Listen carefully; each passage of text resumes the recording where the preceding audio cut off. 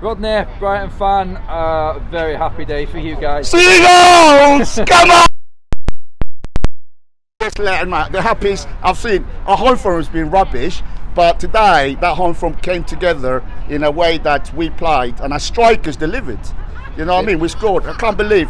I was going for a win at the beginning. Maybe a 1-0, 2-0, 4-0. I just couldn't see it.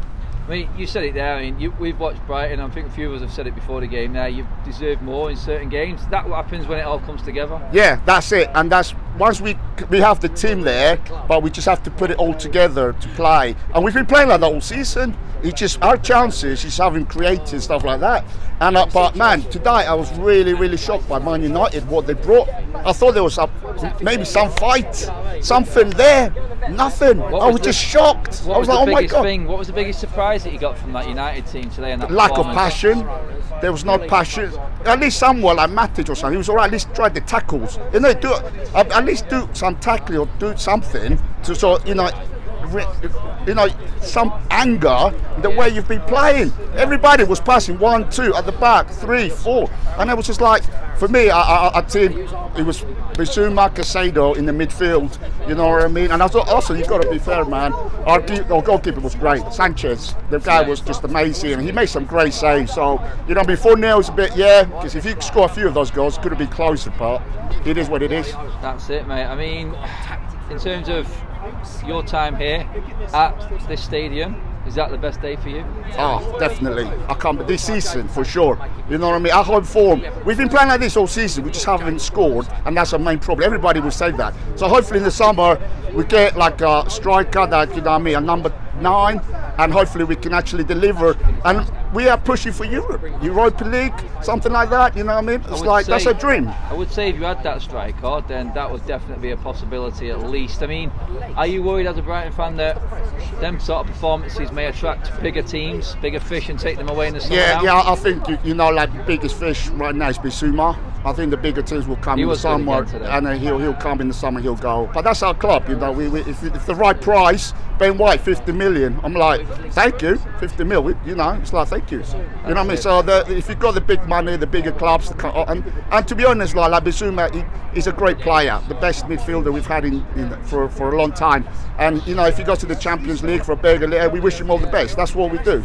As Brighton fans, we wish all the players all the best when they move forward, because they delivered for us. Our main top 10 this season. Yeah. Can't believe it. I've got a very important question for you right now, though, mate. Rodney, which one, or if any of them United fans, get in that Brighton team for you after that performance today? Well, boy, I really have no idea. Everybody was poor. I was just like, oh my God. You know what I mean? Everybody, I mean, we had a record attendance today, because in a way we were like, Ronaldo was playing. You know what I mean? That's a bit of like, you know, it's been 25 years, our history, since we beat Hereford in the Division 3, all Division 3. We drew that game to stay in the league. So, since then, 25 years to now, to play and watch Ronaldo, Man United, has been an amazing history for us. And watching the Man United of old, it's just gone. No passion, no nothing. I was really shocked about that. It's Man United, man.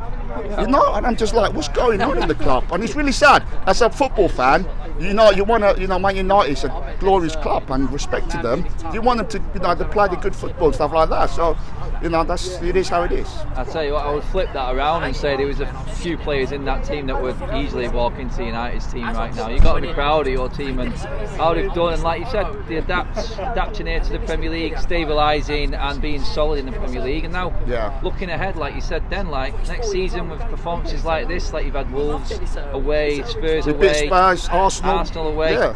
Europe, next target for you realistically? Absolutely. This year, top 10. And next year we should be pushing for Europe. I mean, we've seen what Wolves, Burnley, you know, they've done it there like that, and we should follow that template. It's like, you know what I mean? I would love to have a European Cup run.